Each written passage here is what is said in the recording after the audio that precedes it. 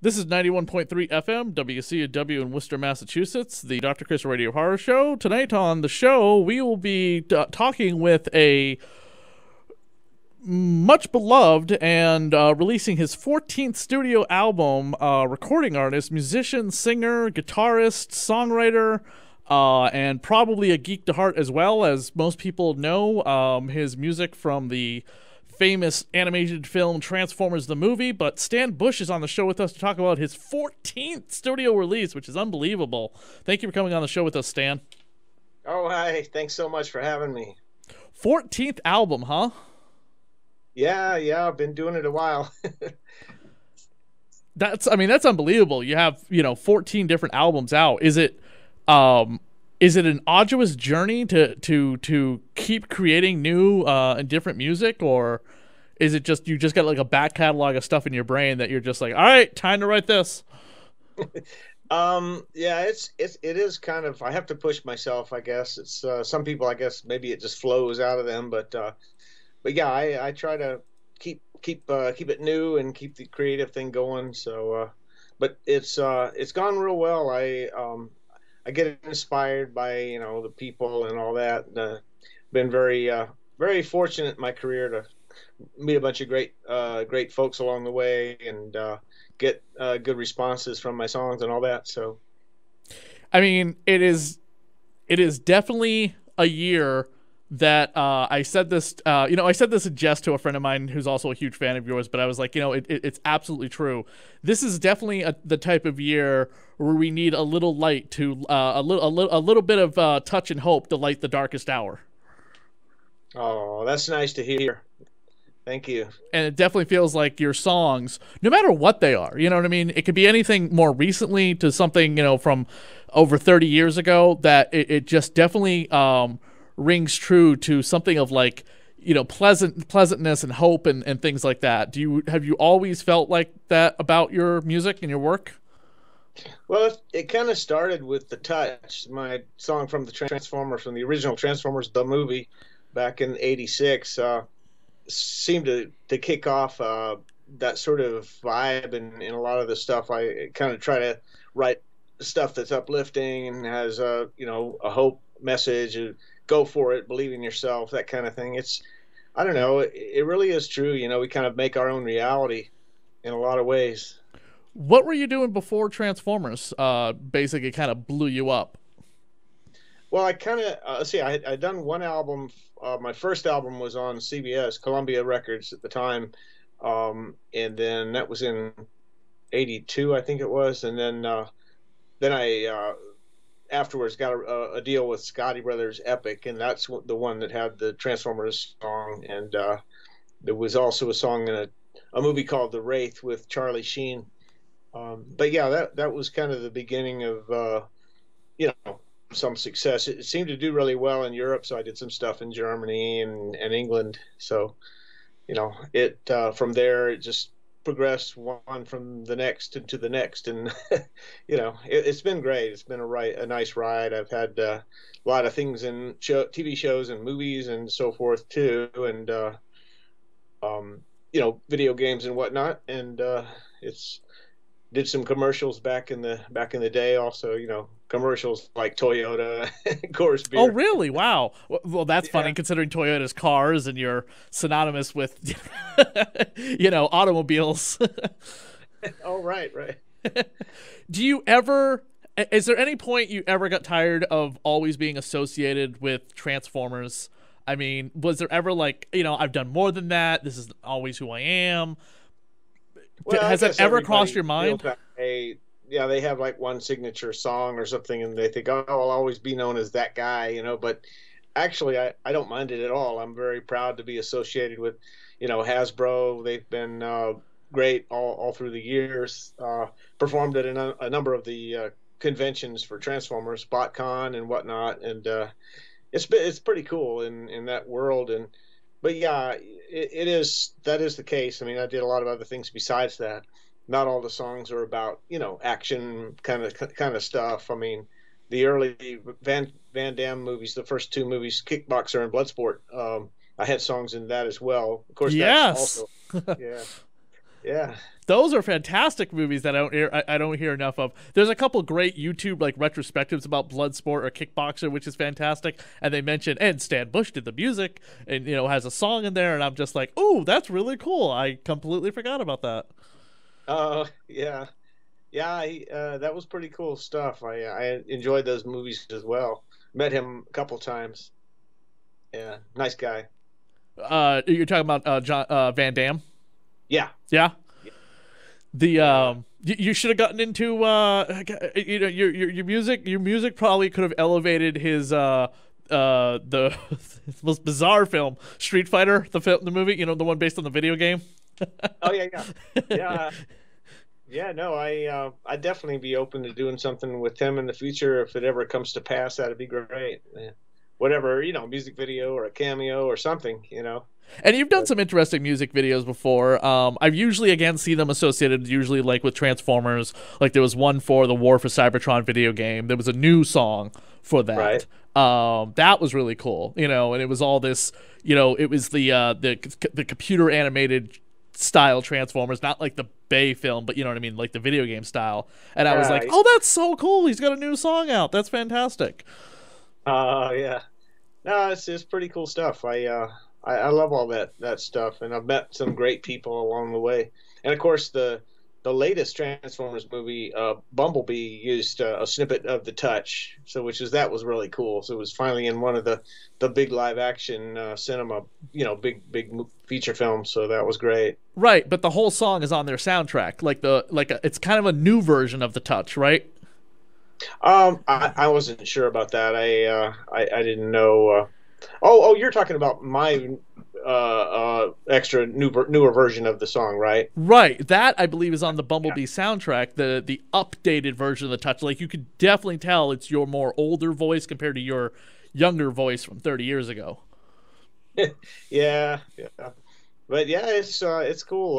I guess did you see the music video recently from the Netflix anime video, Born to Fight? I had heard about it. I haven't seen it yet, and that's when that's when I started researching, find out that you had a new album, Dare to Dream, out with the giant clipper ship flying into the moon, and I'm assuming maybe you standing on the steps of I don't know, a I path think to that's nowhere. supposed to be I think that's supposed to be a teenage guy. Okay. But yeah, so he's dreaming, I guess, of floating ships and whatnot. But no, the Born to Fight is the opening track from the new album, and it came out a week and a half ago on YouTube. It's called Born to Fight, and it's like I say, it's got footage of anime shows. Their two most popular Netflix anime shows. King and Ashura, that's how you say it, and the other one is Baki. So I, yeah, that the song I've heard, I will have to watch the music video. We'll definitely play that tonight alongside alongside your interview that we're talking about right now. great. Um, I so appreciate that. you do you have any control in the design of the album covers? Because again, this one where the kid is standing and watching the ship fly into the sky. That was my idea. It just seemed kind of cool to have a dreamscape kind of an image, and anyway. But the artist who did it is really great. He's in Italy. His name is Nello Delamo. Art for Music. He's a really killer artist, and he did my last 4 album covers. So yeah, he's great. Did you do you do any composing, or is everything is almost everything you do with vocals, guitars, and stuff like that, or do you ever like compose music? Oh yeah, no, it's all both. I do. Sometimes I collaborate, but I write a lot of the songs. Probably most of the songs on the album are I wrote alone. Uh, my main sort of other writing partner is Lenny Macaluso, who wrote The Touch with me years ago. Lenny's great. So as soon as this Netflix deal came up 2 or 3 months ago, I called up Lenny and said, "Hey, Netflix wants us to write a song," and so we immediately came up with this "Born to Fight," and it was great. So it came up it came out incredible. The track, it's the like I say, the opening track for the album, and a big powerful AOR tune, and Netflix loved it. So yeah, it worked out great. And the timing was perfect because the new album, like I say, just came out the day before yesterday, Friday the 20th. So it's a brand new release. Are you a big collector of anything in particular? Like, you obviously know Transformer fans collect toys and stuff like that, but is there anything in particular that you are a collector of? Are you a geek about anything? Oh, you know what? I have a small house, and so I can't really collect anything. I have Good. one great Keep it that way. I've had for my whole life, just about 40 years or something. Had this really great acoustic guitar, and and I got a couple of electrics. But yeah, I'm not really a lot of guys who play guitar, collect them, but I just don't have room. That was going to be my next question. Is like, do you collect guitars, being a musician? But as you said, you don't. What is there any time that you've completely rewritten a song right from scratch because you just couldn't stand the way it was sounding in your head? No, let's see. I generally don't rewrite stuff. It's I don't know, for me, I know a lot of people do that, but when I hear a song and you get sort of used to it and get accustomed to how it goes, then to totally rethink. I mean, we've rearranged songs, but to totally rewrite a song, I don't usually do that. I'll just start a new one. When you were taking time travel back to 1985 when they were making the movie, did you have any idea what type of toy property this was? I mean, had you ever heard of Diaclone from Japan or anything like that? No. In fact, when I first started, when Transformers reemerged as a phenomenon, and I guess it was the 90s, we did the first sort of BotCon type of thing. Beast Wars, yeah. 97, I think it was. Yeah, Beast Wars. I didn't really know much about the lore, the stories, the toys, or anything really, and I've sort of learned as I went along what this is and that is and what this does and that kind of thing. Anyway, but it's it's been a fun ride. The people I've met are great. You definitely seem to have a very small connection to horror in some way, with things like Neighbors to Hell, Ninjas versus Vampires. You should explore more into the horror industry. Yeah, that's funny. Those shows. Yeah, that Neighbors from Hell. I was trying to think of the name of that the other day. That was a funny show. Phantom of the Mall. I mean, you got this little touch, get it, of horror in there. And even like when Optimus Prime came back to life, whatever, there was like everyone was crazed out with the rage virus and stuff like that. They needed the touch in order to unlock them, but still, that's kind of like out of like, if you've ever seen the movie 28 Days Later, when that movie came out and people were getting a rage virus, I was like, oh, this is like the Return of Optimus Prime Part 2. Oh, that's funny. Yeah, I was thinking about comparing like the Optimus Prime thing with like Bambi. The movie Bambi dies in the movie, and all the kids are crying and everything. It's a little bit like that with Optimus Prime too, I think. Oh, you mean Bambi's mom? Yeah. There was like a life lesson thing, kind of like a moral, I don't know. Optimus Prime almost had like some type of a father figure image or something, pretty cool. Let me tell you, I have heard that before, and I have witnessed people in front of me in line in front of Peter Cullen saying that to him. Yeah. At that BotCon that I met you at in 2007, the Rhode Island Comic Con, I keep saying Rhode Island Comic Con. You know what I mean? The Rhode Island, whatever town Hasbro's in. Providence, yeah. Providence, right. There was they had very few guests there. There was you, there was and there was Peter Cullen. I think there was like one or two others. The writers of the new Transformers movie were there as well. And I was like the second person in line with Peter Cullen, and somebody got down on his knees in front of Peter Cullen and started bawling their eyes out, talking about how Optimus Prime was a father's figure to him. And Peter looks up at me, and I'm like, I don't know who he is. So I've heard, so I hear what you're saying, and I have seen that firsthand, and I've always been like, wow. That's great. Yeah, that was HasCon 3 or 4 years ago back at Providence, and I performed at that. And backstage, um, let's see, Mark Wahlberg had just done a uh, panel, and he was coming off the through the backstage area, and I was back there, and he was came walking by, and I said, "You got the touch." He turns around and said, "How did I do?" I said, "It was great."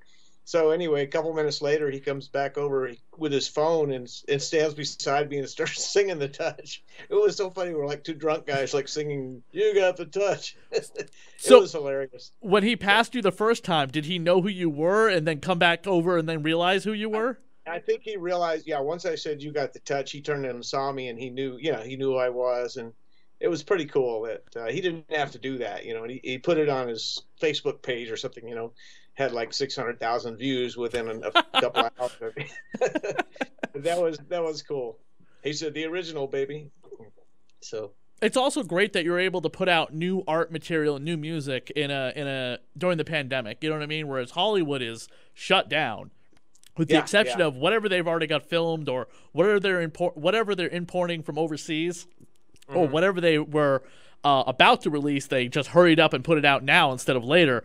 You're able to Yeah. put out a new album, and I think I think a lot of musicians are taking this opportunity to be able to put out new material right now in a time that we're starved for new material. Yeah, I'd heard that too from a few other people that this pandemic period, people being shut in for all that time, has been a real creative time. I bet you there's going to be a lot of cool stuff coming out Right.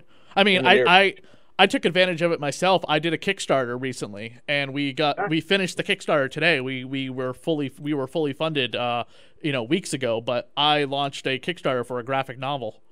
Nice, that's great. Yeah, and we're gonna continue on to get it printed, and then we're gonna do an audiobook for it. So we're definitely not done with it yet. That's fun. The uh you have in the new album title, the title of the your new work, Dare to Dream, associated with like the Dare being, that also being a significant song from Transformers the movie. Yeah, I didn't actually put that together in my mind as far as, going off of that word or something. It was just seemed to really work with the theme. Like I had this music idea for the song Dare to Dream, and the melody and everything, and it just totally fit. And of course, you have the Dare to Dream, the double D thing. It's like what do you call it? Poetic deal, right? Alliteration, I think. Anyway, it just totally worked as the title, and that song seemed like all of a sudden took on this like real special thing, and I thought, well, this seems like it should be the title track for the album, and it just kind of came together. But it's one of those things that just popped into my head. It wasn't like something I thought a long time. I think most songs are that way. The at least the title, it just kind of pops out. How many different instruments can you play? Just guitar. I fiddle around on the piano, but I never really got very good at doing anything on the piano. So, but yeah, it's just and mostly acoustic as far as writing. To me, it just seems to work. I mean, I use electrics when I play live, but mostly just acoustic for songwriting. Out of all the conventions and festivals and concerts you've ever done, what is the most unusual fan experience you've ever had? Well, I had really cool reactions from fans. I mean, it's first of all, it's really humbling when you see these people, kids, well, I say kids, a lot of them are kids, some of them are younger adults, but lining up to talk to me. It's very humbling. It's like I didn't do anything but sing a few songs and so forth, and I don't know. I think you know what I mean. It's just I'm very gratified and appreciative and all that, but it just makes me feel really good that to be able to bring some kind of joy to people, with my songs and things. But yeah, I mean, I had a cute little fan letter from a young boy, and he said, "You're my biggest fan." You got to turn it around, you know. No, yeah, it took me a second there. I'm like, wait, what? Yeah. No, but I got fan letters from a lot of people over the years that said those songs, that Touch and Dare, had changed their life, you know, that kind of thing. Maybe they'd gone through something really tough and whatnot, and it gave them sort of confidence or hope or whatever. And I don't know. And at the end of the day, you know, that's what we're here to do, right? Kind of help each other and stuff. And it's I again, mean, it's humbling. You know? I think for the most part, people need to try to be, especially coming up in 2021. I mean, this year has just been Yeah.